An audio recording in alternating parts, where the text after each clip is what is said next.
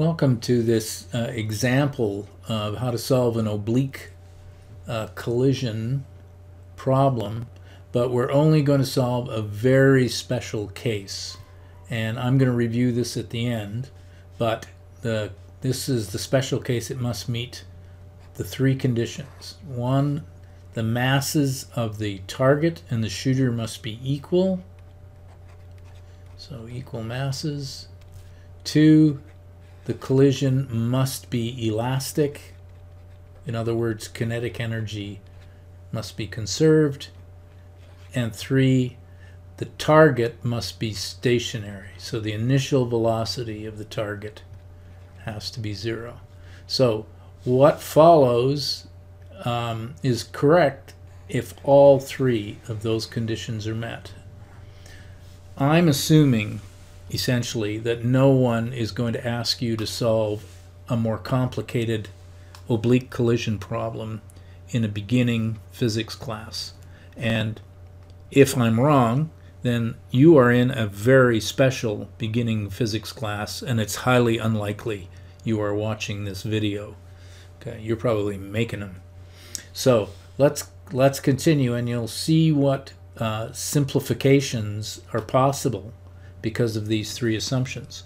And without these assumptions, the math is simply horrific. So that's why we're just not going to go there. All right, so let's begin with the conservation. It's elastic, so the kinetic energy is conserved. Oops. Okay, so here's the situation. We have our stationary target, which is 2 kilograms, and actually it doesn't matter what the masses of the shooter and the target are. They're going to cancel, which is why it's important that they're equal. So I'll just put mt, and its initial velocity is 0. Okay, so along comes the shooter, velocity ms, but ms equals mt. So I'll just continue to write ms and mt for now, but eventually we'll take advantage of the fact that they're equal, and we'll see that they cancel out. So what's going to happen is the shooter's coming along at a velocity of 4 meters per second. So click, and so after the collision, the target direction is 30 degrees down. So in other words, the target is going to head along this line, 30 degrees. So that's where the target's going. The shooter is going to head along this line. And the first thing I'm going to establish is that the shooter's going up here. I'm going to establish that this is a 90-degree angle. Okay, so these three conditions create this situation. So how does that work? Well, let's start by looking at what's going on. Let's see, I said that kinetic energy is conserved, but the first thing I'm going to draw is a vector diagram based on the conservation of momentum. So momentum is conserved. Now remember, in every interaction, momentum is conserved. You can always pull that out of the hat. So the initial momentum is all in the shooter heading to the right. So it's the mass of the shooter times its velocity, which is just, and again, I'm just going to write, I'm just going to keep going with formulas, so I don't even know why I wrote that down. Okay, we'll just, because I want you to see how the cancellation works. And then after the collision, so now we'll draw a picture. We've got the shooter moving in this direction at its post-collision velocity, and it has a mass of ms. And we have the target moving in this direction at its post-collision velocity, having a mass of mt. So if we draw the vector diagram for momentum, what do we have? Well, the total momentum before and after is the same. So that means that the momentum of the shooter,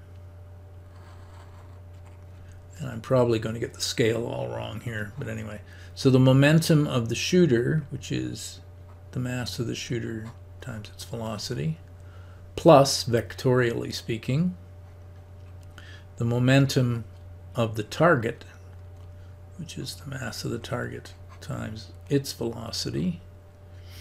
The vector sum of those is all the momentum in the system, which is just the mass of the shooter times the velocity of the shooter, and that was all present before the collision, and that was all heading directly to the right. So that's the initial momentum. So that vector is here. So the vector sum of these two guys, okay, pardon my poor drawing, is that the mass of the shooter times the initial velocity of the shooter. Now the first thing we're going to notice mathematically is this. I am going to make a copy of this vector, which of course copies up here, and this is a parallelogram, so this vector can be drawn up here. It's the mass of the target times the velocity of the target. Okay, so I want us to focus our attention on this triangle, so I'm just going to redraw it. So we've got the mass of the shooter times the velocity of the shooter, that momentum, mass of the target, velocity of the target, that momentum, and the vector sum is the mass of the shooter times the initial velocity of the shooter, directed to the right. Now, here's where we start to use our conditions. We know these masses are all the same. Therefore, we can just cancel them. In other words, we will just be scaling. Let's suppose they're all 2, which they are in the problem. If they're all 2, scaling simply means dividing everything by 2. So we'll just shrink this triangle so it's half the size. But it's still the same triangle. It's a similar triangle. The angles and relationships between the sides are all the same. So we'll just make those masses disappear. Okay. So now we have a situation where the velocities, the vector sum of the velocities after the collision is equal to the vector sum of the velocity of the shooter before the collision. So we've got a triangle. So basically the momentum conservation has given us a velocity vector triangle. Okay, now we're going to pull out the next condition, that this this collision is elastic. So what does that mean? Well, that means that the kinetic energy before, which is 1/2 mass of the shooter, velocity of the shooter squared, equals the kinetic energy after, which is the sum of the kinetic energies of the two balls. So it's the mass of the target times its velocity squared, plus 1/2 mass of the shooter times its velocity squared. So this is equal to this. Now we're going to pull out of the hat that, first of all, let me just write equals. I'll just copy this over here. Whoops, wrong shape. V. There we go. Okay, so I've just copied this over here. All right, every term has a factor of 1/2, so it can be canceled out. All these masses are equal, the same value, so they can be canceled out. So I end up with the velocity of the target squared plus the velocity of the shooter squared is equal to the initial velocity of the shooter squared. These are the post-collision velocities, and this is the velocity of the shooter before the collision.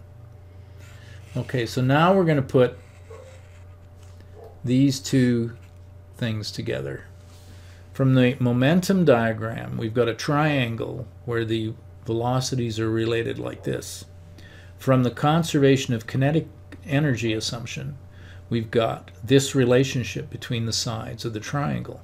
And hopefully you're looking at that and screaming Pythagoras, where we have the hypotenuse here and we have the two legs here. Okay, so we're going to leap to the conclusion that this is a right angle triangle. In other words, there's a right angle here, which is up here and in other places. Now, even here, there's a subtlety that can be missed. Pythagoras' theorem actually says if you have a right angle triangle, then the sum of the squares of the sides are related like that. What we're doing is we're looking at the converse.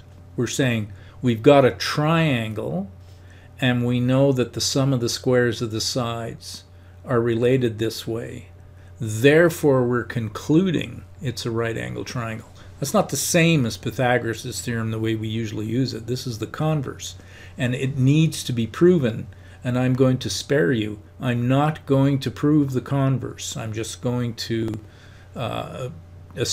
tell you the converse is true.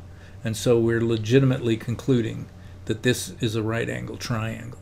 And that's very important. So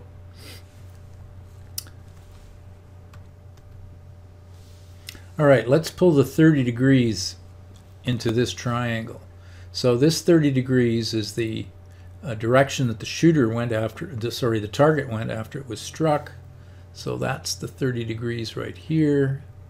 And so because this is a parallelogram, these two sides are parallel. This is a transversal cutting the two sides. So by some elementary geometry, that's 30 degrees. So if we move down to here, this angle is our 30 degree angle, and therefore this one is 60. But I'll try to use the 30 degree angle in what follows. Okay, so we can now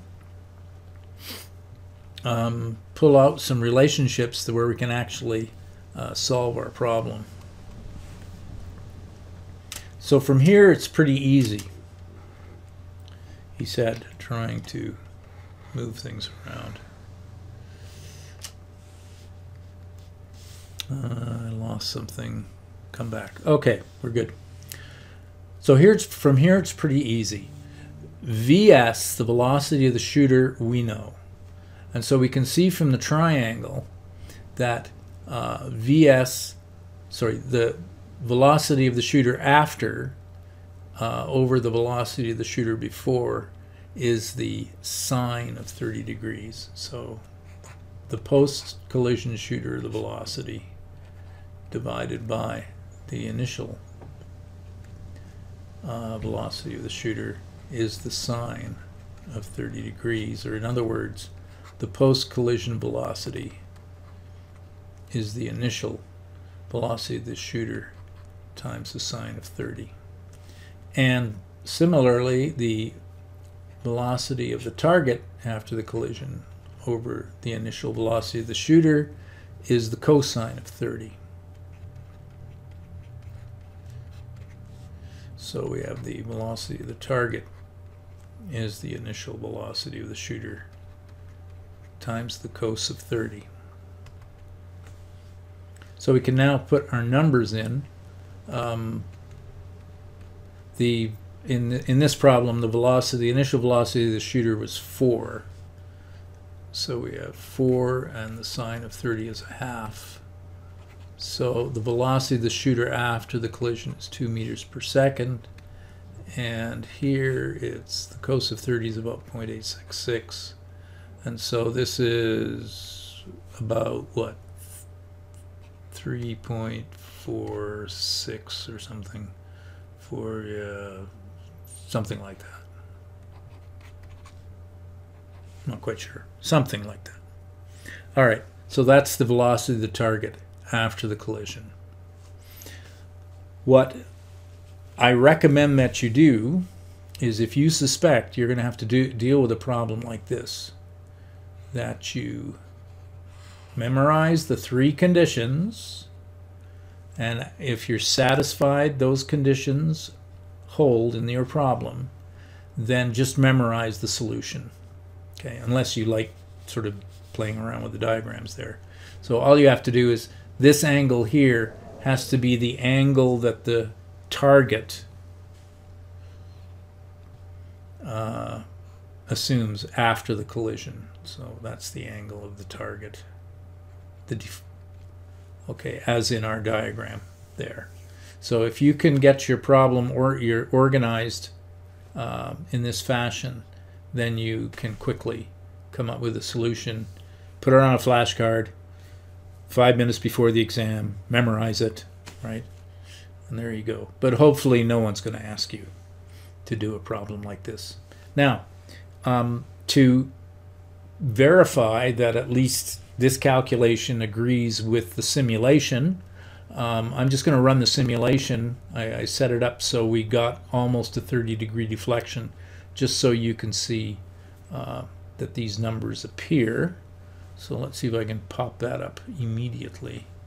Is that going to work? I think it is. So the masses are 2, the initial velocity is 4, and I've set this up so the target is going to deflect almost exactly at 30 degrees. So let's run it and see what happens. All right, so there's our deflection angle, 30 degrees, and the shooter's velocity, this is after the collision, so here it is 2 as advertised, and the target's velocity is about 3.46 after.